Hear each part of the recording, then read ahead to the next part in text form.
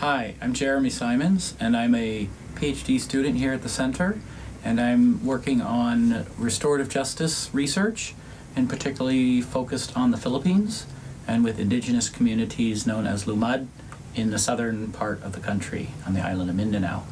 So a year ago, after the Christchurch atrocity, we were all quite concerned here at the Center, and we were trying to think of what are some things that we could do to contribute to this. And also there was such a strong sense of feeling of concern and fear and lack of safety. And we wanted to share with our Muslim brothers and sisters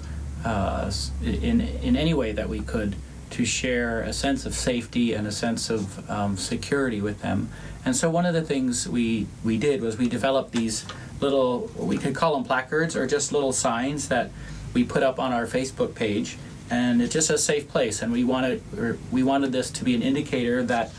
the place where this might hang as a door, or maybe in a window in an office or at a home, is a place that would be safe for everyone and for all people. And so that was just a little thing that we did to sort of contribute to a sense of safety and maybe eventually some healing and some connection, because we know and we knew that